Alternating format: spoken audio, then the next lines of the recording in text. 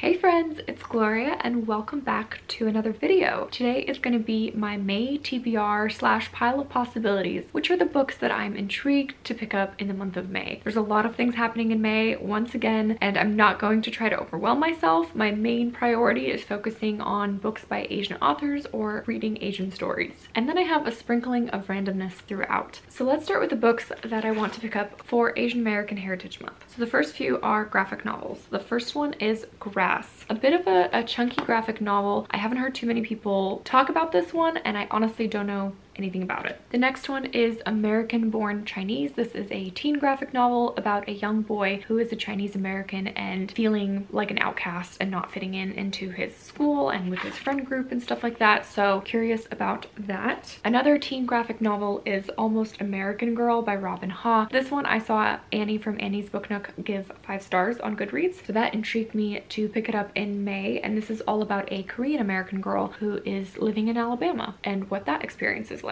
A graphic novel that I honestly picked up because of the title, Odessa by Jonathan Hill. I was thinking that this was potentially about Ukraine, but actually this is a dystopian graphic novel about a Vietnamese American family or some kids that are living in a scary post-apocalyptic world, and it's set in San Francisco or destroyed San Francisco. A little bit out of my element for sure, but honestly I love the cover, intrigued by the title. I do like a dystopian now and again. This one I also saw Annie from Annie's Book Nook mention, and that is Under the Broken Sky by Mariko Nagai. This is about a set of siblings who are orphaned. This has to do with like Japan and Soviet relations. This is a middle grade story, I think on the upper end of middle grade, and I did need a book that has a directional word in the title, so under her buzzwordathon. Coming off of middle grade March, everyone was raving about this book, All 13, The Incredible Cave Rescue of the Thai Boys Soccer Team. This is a nonfiction middle grade book that Krista from Books and Jams raved about, and a bunch of other people also read because of that, and we're also really loving it. I feel like I vaguely remember something about it in the news, but I don't know any details, and from what I've heard, this is an incredible 5 out of 5 book, so I'm going in with high expectations. The next 2 books I have as audiobooks on Libro FM. If you don't know, Libro FM is an alternative to Audible where you have a monthly subscription and you get credits and you can purchase books, but the main difference is that instead of supporting Amazon, which owns Audible, you are supporting a smaller company as well as independent bookstores, because you can choose your bookstore that you want to purchase audiobooks from. I do have a link in my description for a referral link where you can get a free audiobook, and I get a free audiobook if you use that link. I was really lucky to be accepted into the influencer program that Libro FM has to get early copies of audiobooks. They give like 5 choices in various genres every month, and then you can pick one. Ideally you're supposed to read it early, my bad, but I saved both of these for this month because it just feels right. The first one is Peach Blossom Spring by Melissa Fu. I picked this one in February. I believe it came out in March. This book starts out in 1938 in China and follows multiple generations in this one family, obviously dealing with World War II and then the aftermath of that, all of the various implications of what it means to be Chinese immigrants living in the US. I haven't really heard anyone talk about it yet as a new release. And then this next one, also similarly, and I picked it in March and I believe it came out in April, is Four Treasures of the Sky, and the little blurb says this is a propulsive and dazzling debut novel set against the backdrop of the Chinese Exclusion Act about a Chinese girl fighting to claim her place in the 1880s American West. So really interesting and unique time period, and this young girl just has to deal with a lot of stuff. She's kidnapped, she's sold into a brothel, a bunch of terrible stuff. So it's probably going to be quite heavy. So again, thank you so much Libro FM for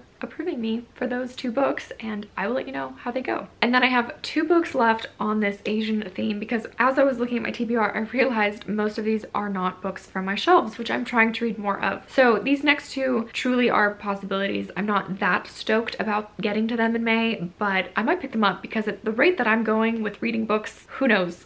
Who knows what will happen. But the first one is The Sympathizer, and this book won the Pulitzer Prize and a Carnegie Medal, but I've heard mixed things, so I'm really not sure. I found this one in a little free library. It has to do with a spy, and I think around the time of the Vietnam War. I could be totally wrong, but I'm intrigued enough to try it. I have a feeling it might not be like my kind of book, but I do want to give it a go. And this next one I think I'm definitely gonna love is A Thousand Splendid Suns by Khalid Hosseini, who's an Afghan American. He wrote Kite Runner famously. I read that last year and really loved it, and I know that this book is just as heavy, if not heavier, and a lot of people love this one even more. If I'm in the mood for something like that, this one's on my list to get to, so we'll see if it happens.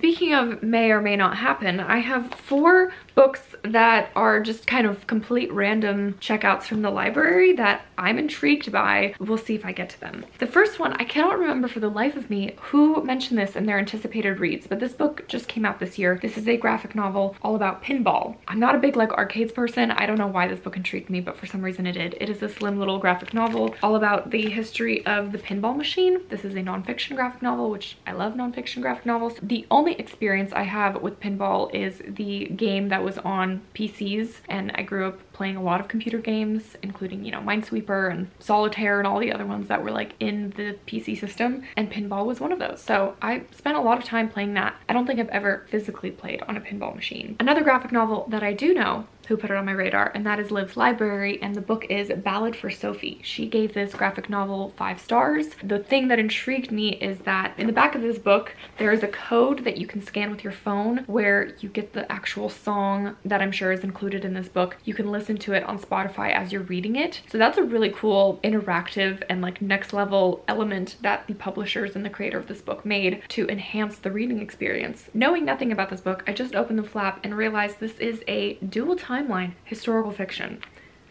Potentially some fantasy elements and like magical realism in here, but I'm intrigued. This next one would be absolutely perfect to read for Mother's Day, and that is Tough Mothers, Amazing Stories of History's Mightiest Matriarchs by Jason Porath. But basically this book is full of different women in history and what they did. Most of these are probably unknown or very rarely mentioned women in history. Very excited to learn some things. So there's like beautiful artwork and then a page or 2 about this person, where she lived, what she did. So that one will be a fun one to get to. And then the last one for this random little stack is Stories of the Saints, bold and inspiring tales of adventure, grace, and courage. This is a stunning book, like a beautiful cover, but very similar to that book about mothers. This is also a collection of different small short stories of people who got sainthoods. So another nonfiction book about various people in history that might not be so well known, unless you're probably already familiar with church history. Almost there, my friends. I have 2 books left on this pile of possibilities. This next one will most likely get read,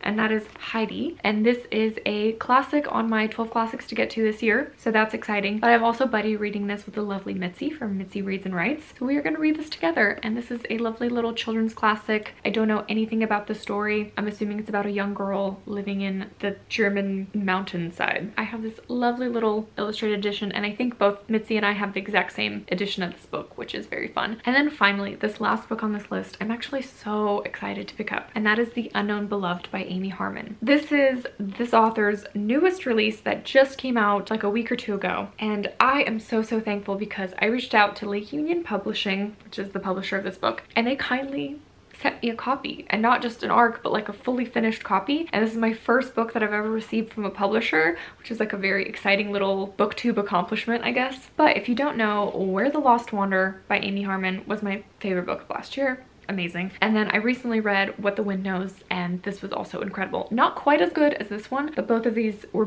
beautiful historical fictions. And so I'm so stoked to read her newest book. She has quite an extensive backlist already in all kinds of various genres. She's definitely an author that doesn't just like stay in one lane. She kind of explores all different kinds of things, which is fun. This one I heard is a historical fiction, mystery thriller, suspense slash paranormal, potentially like fantastical element to it, which that part scares me a little bit, because if you guys know, I'm not too big on like a random little magic happening. I should probably work through that, but for some reason I'm too much of a realist. Maybe that's why it bothers me. I'm like a 6 on the Enneagram, and I'm such a realist that anything unreal throws me off. That being said, I'm still very excited about this book. It is set in 1923 in Chicago. It follows a young woman and like a police detective and some serial killer, some murder mystery and shenanigans happening. I've heard nothing but fantastic reviews coming in about this. Thank you again to Amy Harmon for writing this book, and Lake Union Publishing for sending it to me. I feel so special. So that is it, my friends. Those are all the possibilities that I may or may not get to in the month of May, but I can honestly say that I'm very excited to read